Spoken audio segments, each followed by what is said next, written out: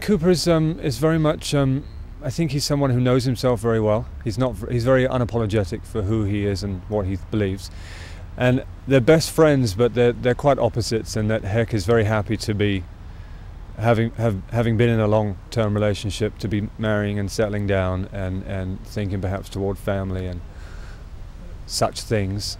Cooper, on the other hand, is very much all about himself. Although they're a similar age, I think, in attitudes, particularly towards, living a single life, and attitudes towards women, and how I think Cooper is very much a free agent and happy to be there, living the bachelor life to its fullest.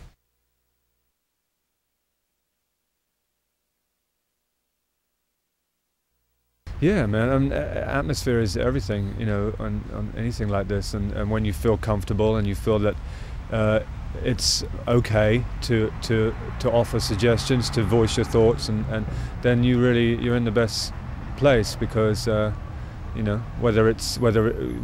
you go on and do it or you don't, you have a voice within the process, and that's great. That's really lovely.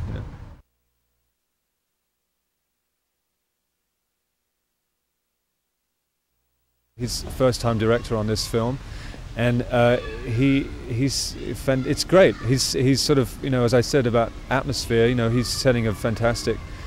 It's relaxed. Everyone is really genuinely, sort of like glad to be here and doing it, and that means a lot. That's he runs everything, man. The mood he's in dictates the mood everybody else is in, because it filters down from him.